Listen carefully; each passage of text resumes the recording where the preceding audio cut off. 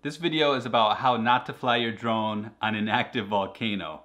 And I know that sounds kind of crazy, but let me explain how this video can help you. So, although I attempted to fly my drone on top of an active volcano, really this video is about what not to do, what mistakes not to do when flying your drone. And this video really applies to any place that you fly. So it could be near a nice river, it could be near a nice rice field, it could be near a waterfall, it could be any place that you find scenic, that you enjoy flying your drone. But in this case, I know it's an extreme example, it was on top of a volcano, an active volcano. So in this video, I'm gonna show you some of my mistakes so you don't make them. So let's get right into it.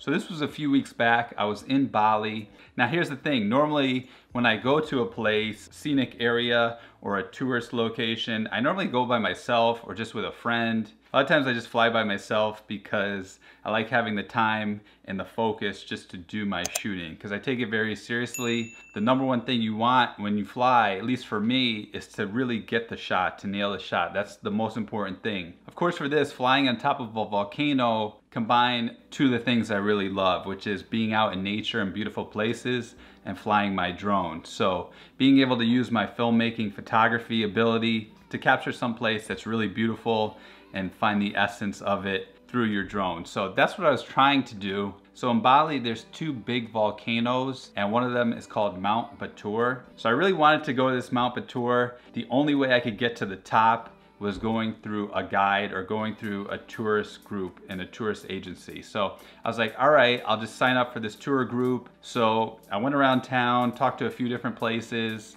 I went to one place, it seemed really good. The guy seemed nice, showed me all the pictures. Also had a good price, and the group was relatively small. It's like 5 or 6 people. I think 6 people max. So I was like, all right, that's cool.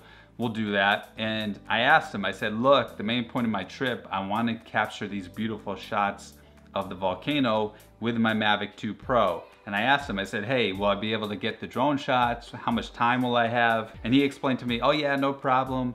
You'll have an hour and a half at the top. We'll go real early, you'll climb to the top and you can go all around the crater and walk around, get all the shots you want and no problem. So I was like, this is great, plus I'll meet a few new people, this is cool, let's do it. So I checked the weather and I picked a morning where it said it wasn't going to rain, and normally it doesn't rain in the morning. Normally in Bali it rains in the afternoon, in the evenings. So I thought, no problem, it's not gonna rain, this will be a beautiful day. And sure enough, the night before I was going, it starts raining. And it rains all night, and I wake up at 2 a.m. because they were gonna pick me up at 2 a.m. around 2:15. So I'm waiting outside in the pitch dark and it's pouring rain. So my first tip is, if you're gonna fly your drone, make sure you check the weather forecast, see if you can have a backup day. One app that I like using is called UAV Forecast. It's really helpful because it also tells you the wind profiles. So a lot of times the wind, let's say, is 10, 15 miles per hour on the ground level, but then it could be 30 miles per hour just a few hundred feet up, or it could be gusting to like a 30 miles per hour, which if you have something like the Mavic Mini, that could really prevent you from flying it or possibly crashing. And then have an alternative day. In this situation, I couldn't really go another day because I already paid my money. I already had the group was gonna go no matter what. So if you can, try to set another day or another time to shoot. So sort of have a backup plan if the weather and the lighting isn't the way exactly that you want. That would be great under ideal circumstances, but under this circumstance, had no choice. So I was waiting out there in the rain. So now they pick me up in this van, get in there with all my drone gear, and there's 5 other people. There's 3 girls from Spain, 1 girl from Peru, and 1 guy from Germany. Now everyone's really young. Everything was good. I was really excited about this trip. Everyone seemed really cool. We drove 2 hours around these really windy roads, and then we finally came to this parking lot. They dropped us off there, and then that's where our guide was. Now our guide was only 19 years old. He was gonna take us up the mountain, so that's what he does all the time. Now this wasn't a tremendously strenuous hike. but it wasn't easy at the same time as well. And you certainly need the guide because you can make a wrong turn and get lost. And a few years ago, they told me someone went up there, attempted to go up there, and they actually died. They fell off a cliff or something, or I don't know exactly what happened, but they ended up dying on the volcano. So it's a good thing we had the guide. You definitely don't want to die flying your drone. So I was happy to have the guide, but normally I like going by myself. So if you can go by yourself or with some friends or with some people who are serious about what you're doing. Now I'll explain more, that'll make more sense towards the end of the story. So as we go up, we're hiking, it starts raining. So we're hiking pretty much the entire way up. It was raining. Now it was raining light, then it rained heavy. So I had to lug all my gear. So I had to take off all my gear, put a trash bag around it. So if you have a waterproof bag, or if you have a way to cover your bag without physically holding it, that can be a lot helpful. For me, I'm kind of overprotective. I put 2 garbage bags around all my gear and then held it like this, like a baby. So it's kind of like I was walking up the volcano with like a 4th grader and I was holding them in my arms. So that's basically, it was not fun. Plus it was raining. And on top of that, it's Indonesia, so it's really hot. So I was sweating. So I'm sweating, it's raining. I got this bag in my arms like this, but I'm like, whatever. I'm not gonna hold the entire group back because of all my gear and my stuff. So I just sucked it up and kept going because I was really excited to get to the top and I was hopeful that the rain would stop by the time we got to the top. We get to the top finally and it starts to let up. So I'm like, yes, after all that effort, it's finally gonna pay off.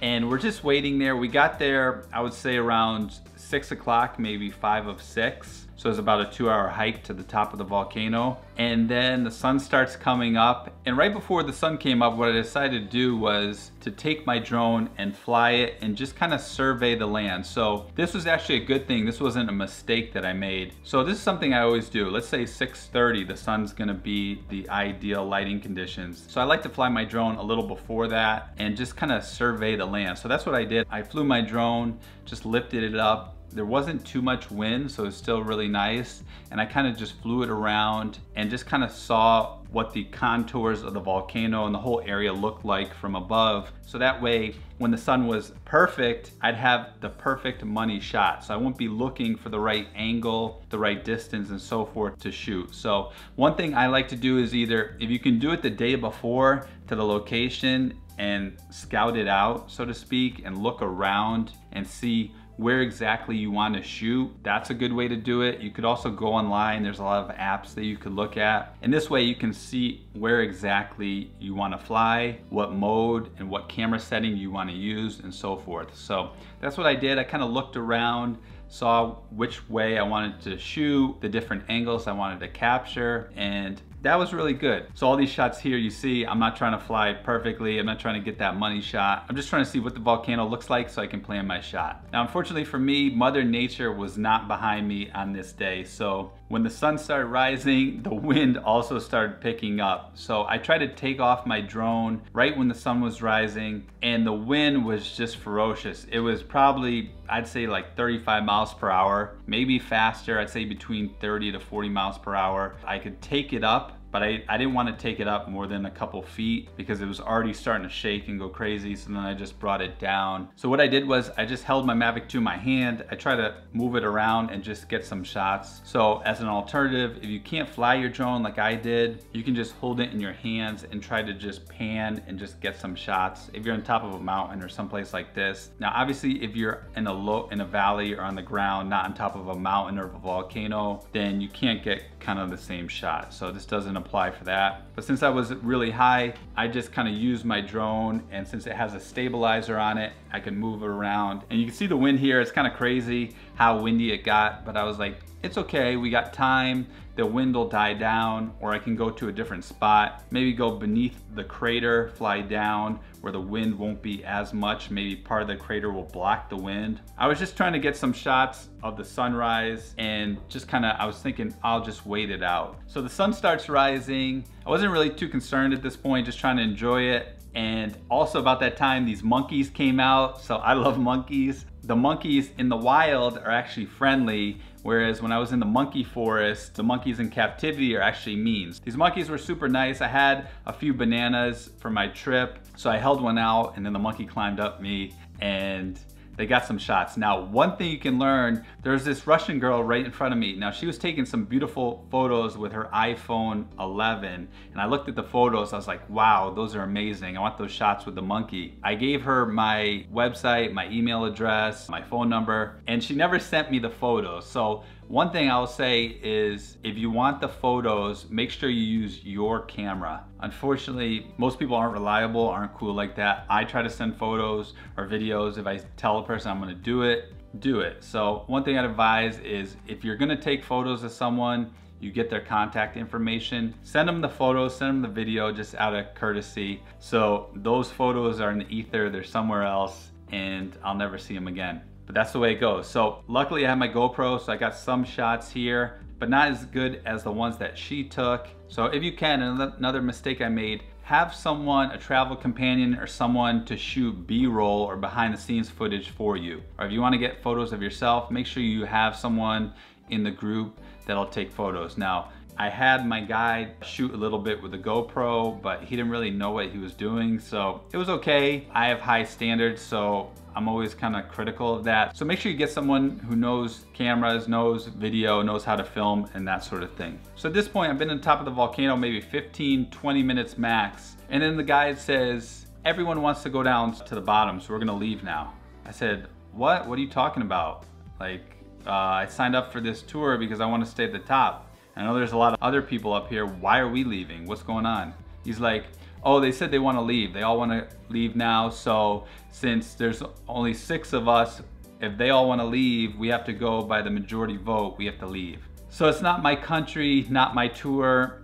Like, I was really upset, but there really wasn't anything I could do. So I just had to leave. And I'm like, you know, I missed out on the opportunity to really fly my drone. I maybe flew my drone for just a few minutes, like maybe 5 minutes max, and that was it. And that was just to survey the land. I didn't really get to shoot anywhere, and we just hiked down fast. As we hiked down, there was no wind, so I could have flown my drone. I mean, the lighting wasn't perfect, but I could have got still some great shots, and I couldn't do that because they were all walking really fast and just want to leave.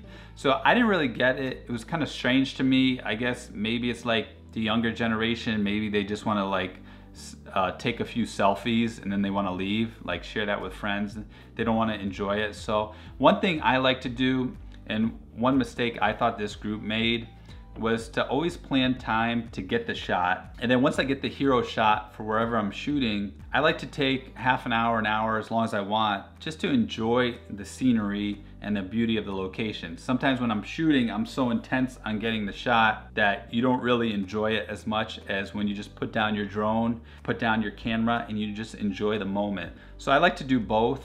And in this situation, I really didn't get to do either. I mean, it was kind of just like, paid all this money, we hiked 2 hours in the rain, we drove 2 hours in the darkness. I got up at 2 a.m. and we're just gonna stay for like 15 minutes and leave.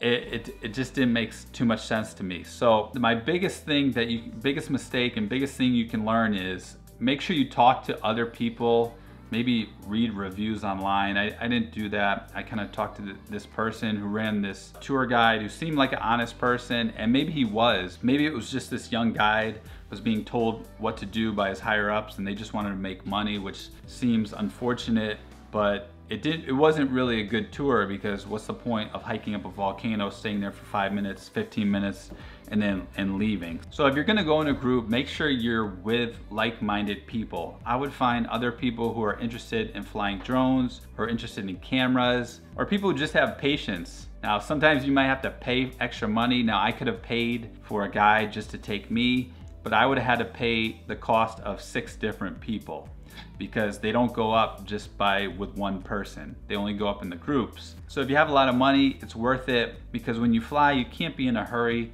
You really have to take time and adjust to the situation. Especially with flying your drones, the lighting can change very quickly. For someone to like hurry it just doesn't work. It's sort of like, you know, if you're a cook, you're like, oh, we need the food now. Well, to cook a really good meal, it takes time. You can't rush it. Same thing with flying your drone. To get the really good shots, you can't really rush it. Sometimes, you know, you can get lucky and everything can be perfect right when you get there, but that's usually not the case. You usually have to wait, or you have to plan it out.